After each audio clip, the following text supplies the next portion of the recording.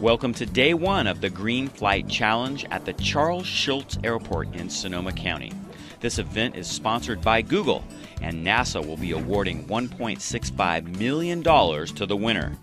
Teams have arrived from as far away as Slovenia to compete with their planes designed to be quiet, practical, and green.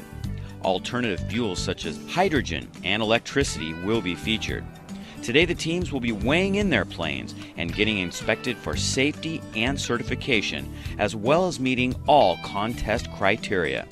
This will be a very interesting week with these unusual flying machines.